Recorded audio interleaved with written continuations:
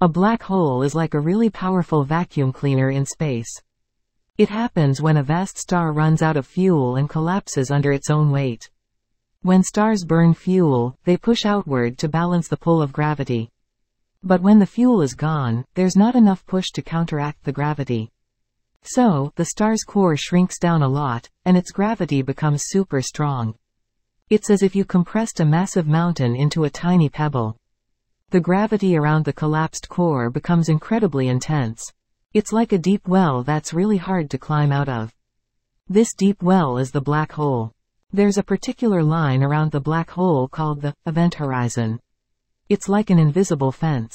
Once something crosses this line, it's gone forever into the black hole. Even light can't escape, so it looks all black. At the center of the black hole, there's a point called the singularity. It's where all the crushed matter is squished into an incredibly tiny space. Gravity here is super strong.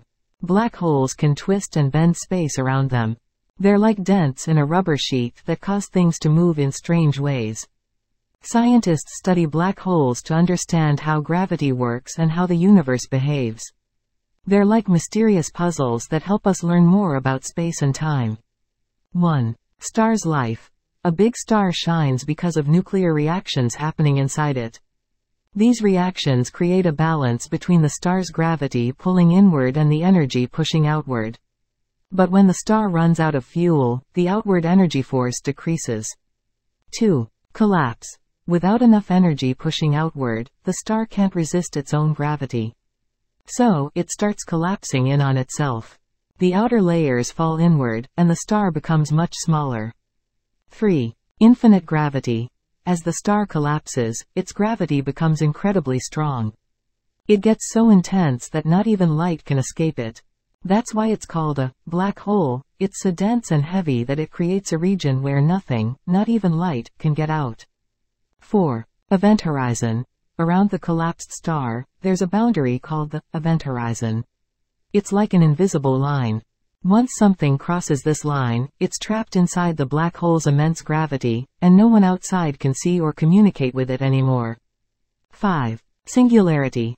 At the very center of a black hole, there's a point called the singularity. It's where all the collapsed matter is squeezed into an incredibly tiny space. Scientists aren't entirely sure what happens there, as our current understanding of physics breaks down, but gravity is thought to become infinitely strong. 6. Effects on space. Black holes also affect space around them. They can bend the path of light and other objects, which is called gravitational lensing. They can even pull nearby objects towards them, like planets or other stars. Remember, black holes might sound a bit strange, but they're an important part of our universe. Scientists study them to understand more about gravity, space, and how everything works together.